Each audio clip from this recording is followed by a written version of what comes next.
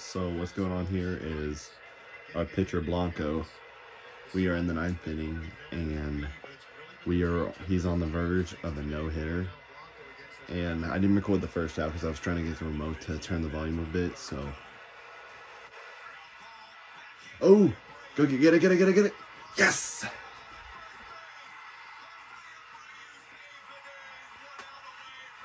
That's our first baseman right there.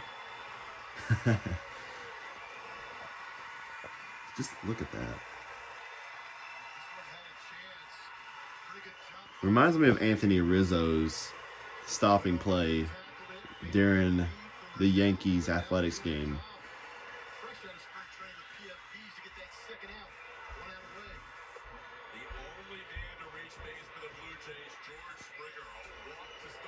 Oh my gosh. Come on. Dang.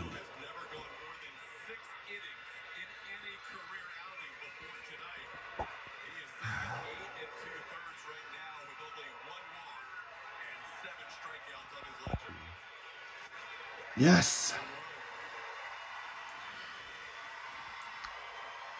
You got this, Blanco. You got this.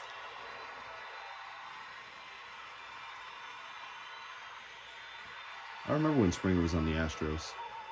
Oh!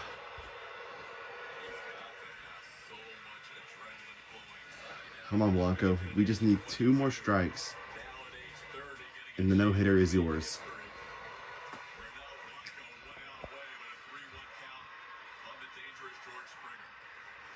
Only 0 for 2.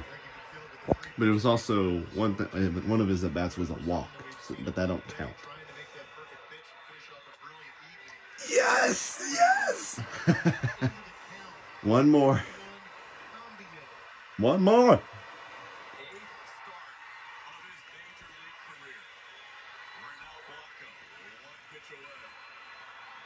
Oh.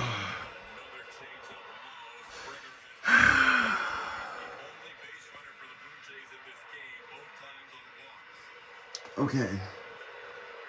Just made it to the 100th pitch.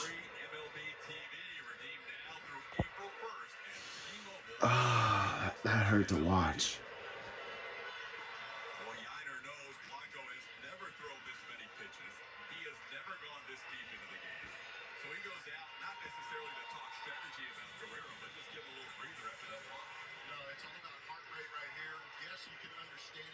The moment, but at the same time, you've got to laser focus in like he has on the pitch that is being requested and executing it. Guerrero 0 for 3 with 3 strikeouts, all on the changeup.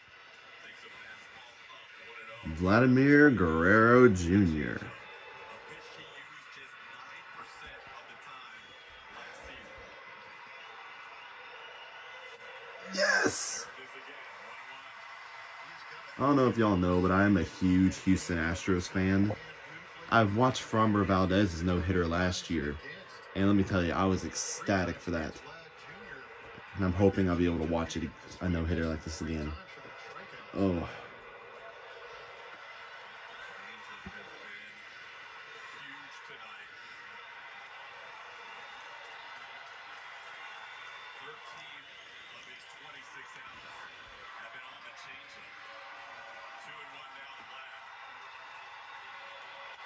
Oh.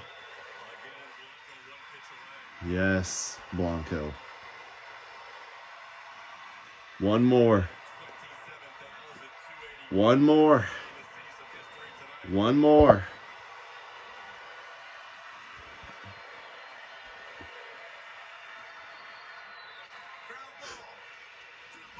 Dude, come on.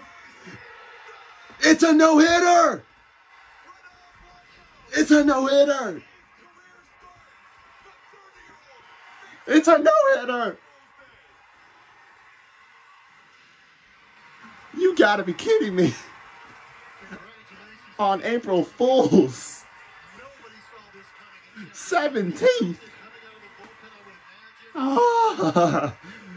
Oh my goodness. First win of the season and the 17th no-hitter in Astros history.